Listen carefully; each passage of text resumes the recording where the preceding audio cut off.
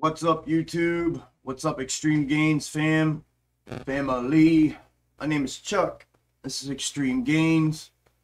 I am not a financial advisor. Nothing I say is or ever will be financial advice. Please do not take it as such. With that said, let's take a look at AMC today. Range-bound day. I'll come back in here to the smaller time frame to show you that.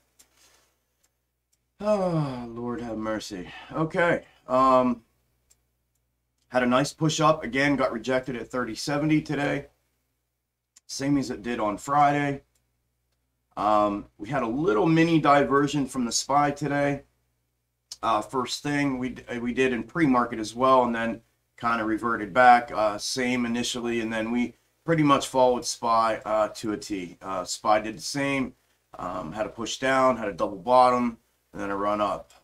Directly after hours now, it did shoot down about around 2% red, and it's working its way back up now. We are currently trading at 29.49, down 0.7%. Okay, now to the ALGO fractal identifying. I had and have been presenting a couple different scenarios. However, I want to kind of rewind a little bit here. And I want to show you something. We kind of were talking in the live stream afterwards, and I want to use this as part of the update. If you take a look at this right here, this fractal right here is from this exact same macro descending wedge that AMC is currently in. This is the current fractal that we're in, the white descending wedge. This, if you go back to the very beginning, the very first, when I put the video out, ALGO exposed, the AMC ALGO exposed, this was the prediction on it, or I shouldn't say prediction, this was the projection on it that I had, and during live streams and everything else, I had drawn out where you see a double W inside of a big W. This is a reoccurring micro movement inside of these mid-macro fractal shapes that are inside of the macros fractal shapes. It's known, AMC is known for this movement. I've identified it repeatedly. So in the scenarios that I gave, scenario 1, scenario 2. Scenario 1 was the single bottom touch and go, like what it looked like. Scenario 2 was the double bottom, right, with the confluence, and on the daily the confluence of support would be here, and then you see we have another confluence of resistance going to take place here, which would coincide with what I'm about to show you. So what we were looking at, I brought this to everybody's attention at the end of the day today, and I said, you know what, let's look at I've been eyeing this one, and I've had my own, it was my original projection, and it was this fractal right here. And this is the same fractal as and I'll show you from the 7-year algorithm fractal that's now been compressed to 7 months, according to my theory. This is the exact same thing, the double bottom, except for it's a little more compressed. It's more of a checkup like this, and then a come down, and then it comes up just a little bit, not the whole way up like this. It comes like to here, and then it comes back down, double bottoms, and then goes. I believe it may even reject over here. We'll look here in a second. But I want to show you this. So this is essentially the replica of that fractal that I was using for this scenario number 2 projection that I was talking about, the double bottom scenario. And however, this was the original one that I had been looking at back when I first put the video out, back when I first discovered the descending wedge pattern and algorithm playing out, both on the macro time frames and the micro time frames, which is how I do that to confirm that I have the right algorithm mapped out. So I just wanted to look at it today, and what I discovered is what you're seeing. It appears that even though, and I want to be very cautious of how I say this, even though it appears that we're right now, so we're still pushing up out of here like the single bottom, okay, and I'm going to bring that up and show you. The single bottom is the Dollar Tree chart from '08.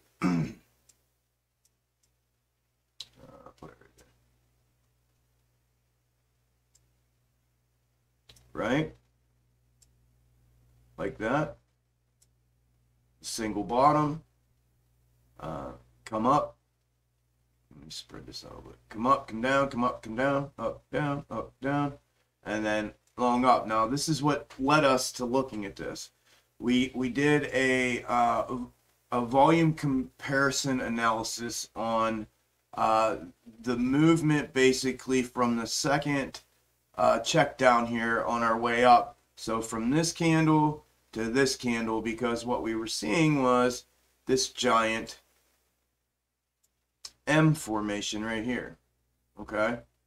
And we're seeing that on the 1 hour. If you take this and go to the 1 hour, we are seeing that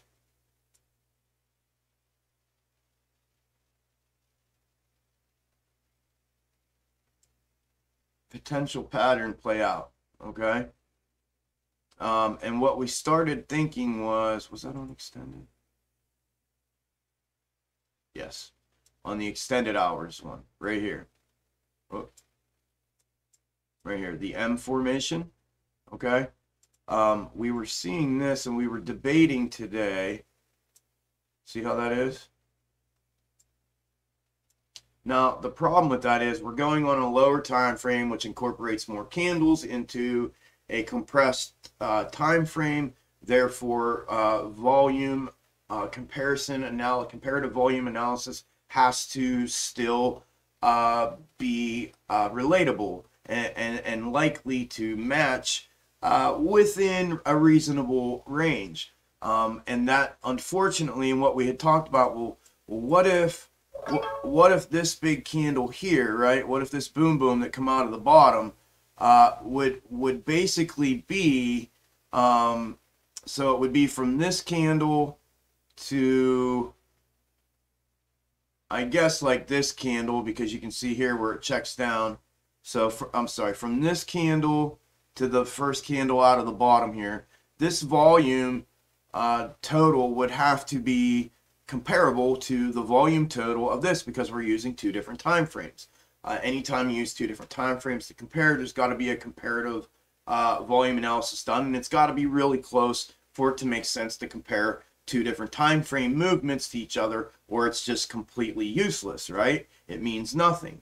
You know, if we have 400 million in here and we have 4 million in this candle and we're trying to compare the two of them, it doesn't make any sense, right? But if we have, you know, 4 million spread out through here and 4 million in one candle compensating and taking up that entire movement, and then we see this giant M pattern playing out up here, 1, 2, then that would obviously, in my opinion, be okay to compare, because we have a likely, a likeness of comparative volume to two different time frames that are matching up. Especially if the movements are there to justify that. However, after doing that, we're about 40 million off. I'm sorry, we're 80 million off. We're way too far apart, all right? So that won't encompass this entire move, this one here. So what I did then is I come in here to this,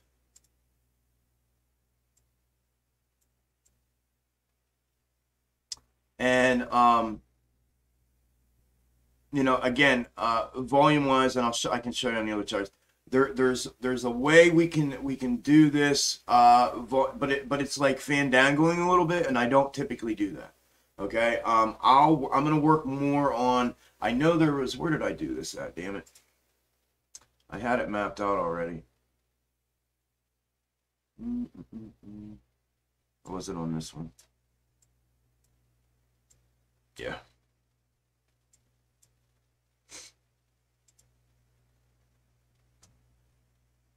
So if you go to the weekly here, I'm just going to show you. Screw it. I got time.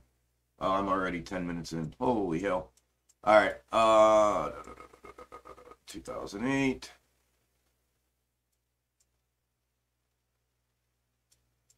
I got a little off track here. I wanted to show you the other one, but I guess to explain why I got to this point and to keep it 100 and transparent with you guys, I'm going to go into this a little bit.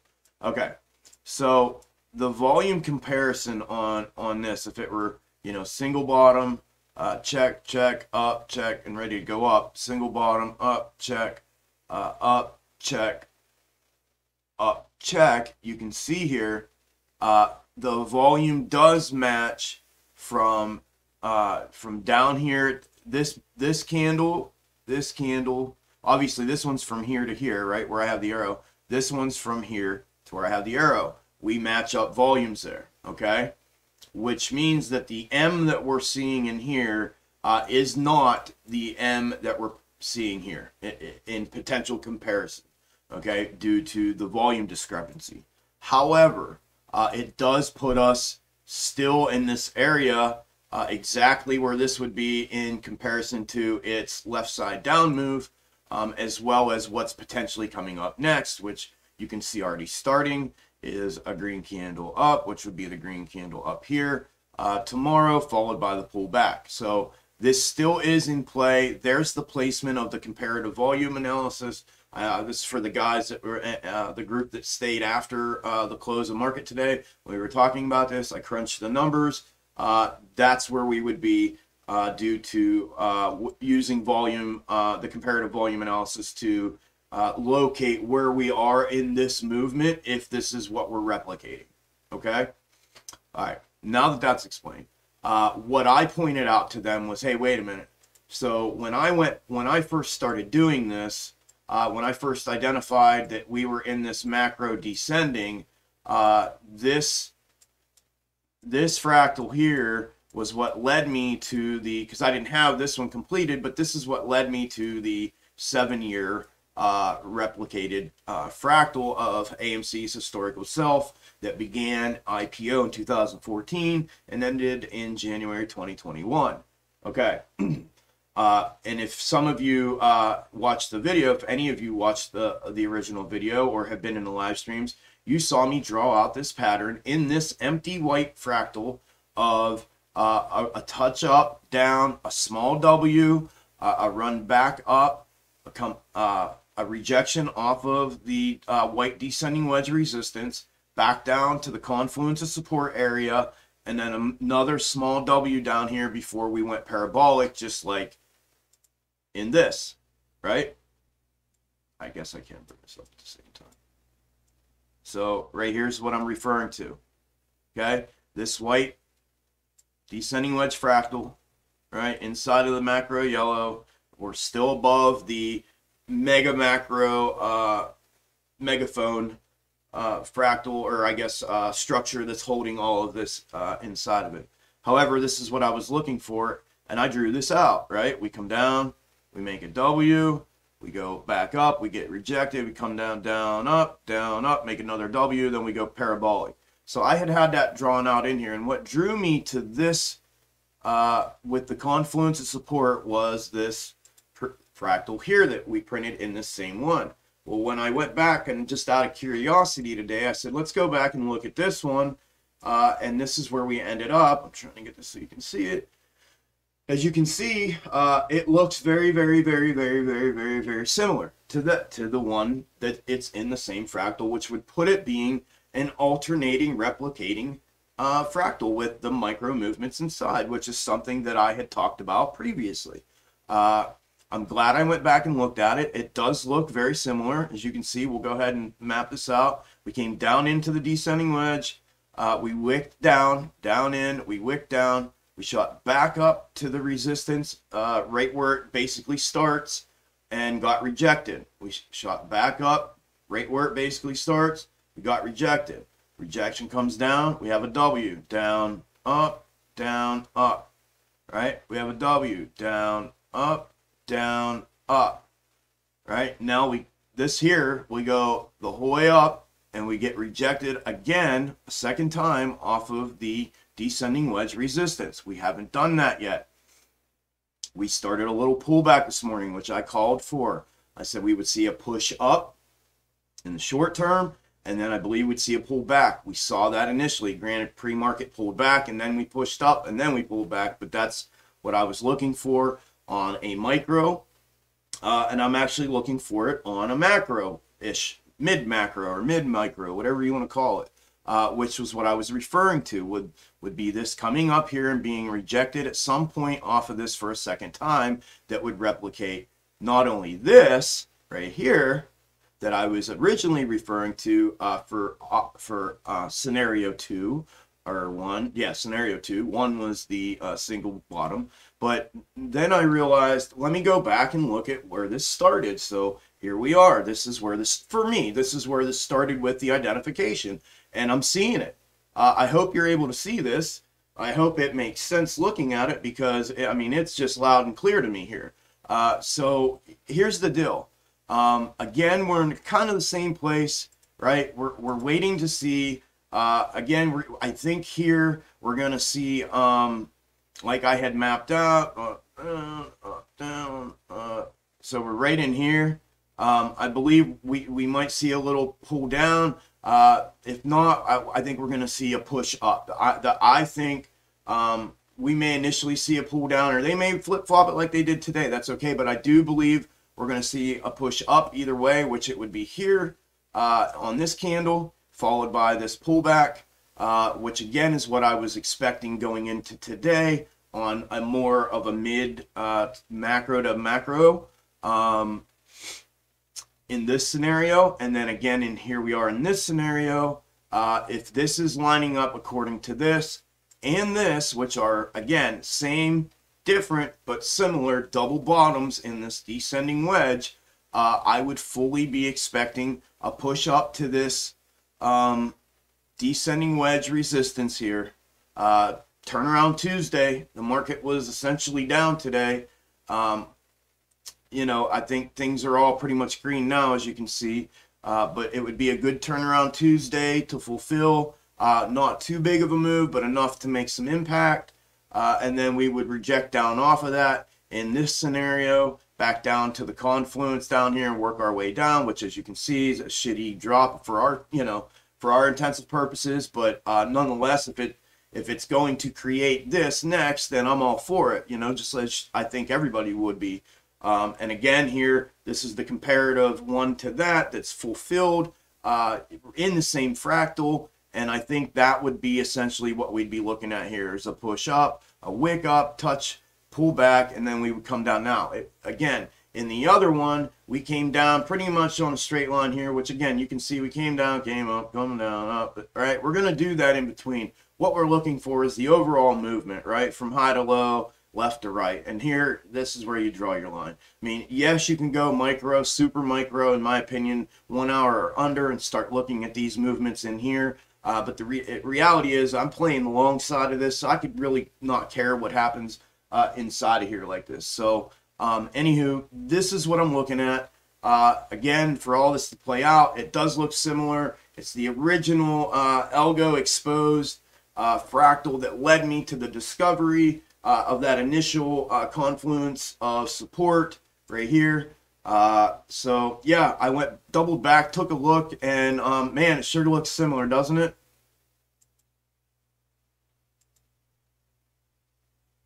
Let me stretch this up so you can really get it.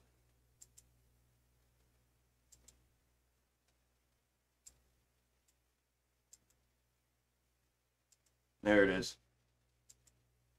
See it?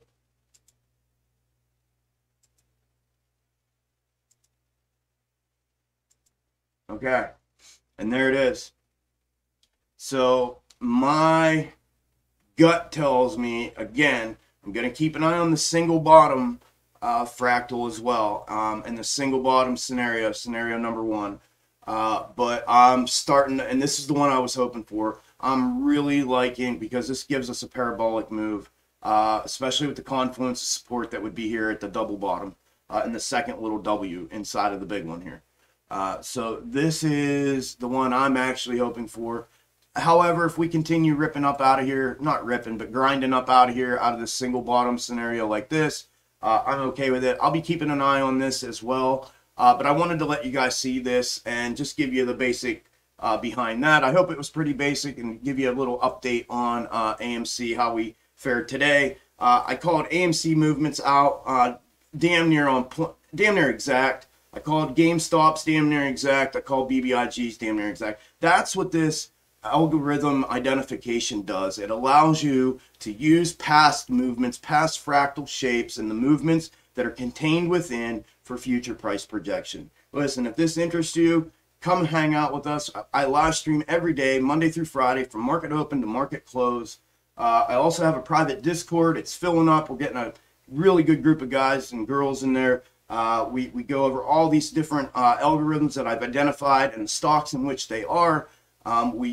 We talk, we use them, we go back and forth about them. We're actually we're researching, we're looking for other ones as well. I do option call outs in there for daily scalps that have been absolutely blowing everything out of the water. Just over triple digit gainers pretty much practically every single day. Sometimes multiple for the day as well. If you're interested, I'll put the link in the description of all this. I would appreciate it if you liked the video on your way out. If you haven't subscribed to the channel yet, please do so. Go ahead and follow on Twitter. All the links are in the About page here on YouTube. But if you made it this far, I know it was a little bit long, but I wanted to get that through. I hope it makes sense. I hope you can see what I'm seeing. It's there, folks. It's just a matter of which way we go here initially on the micro movements. But I believe the macros are coming to fruition. Nothing's throwing them off. I'm still keeping my eye on a diversion from the broader market, and yeah, looks like we might have a nice push, a little push, not a big push, but a little push tomorrow if we stay in the double bottom scenario here. So I appreciate you watching. Like I said, throw me a like on the way out. I appreciate it. Sub if you haven't, and we'll either talk to you on the next video or we will talk to you in the live stream tomorrow starting at 9 a.m. I appreciate you guys. Enjoy your night, and I'll see you tomorrow. Later.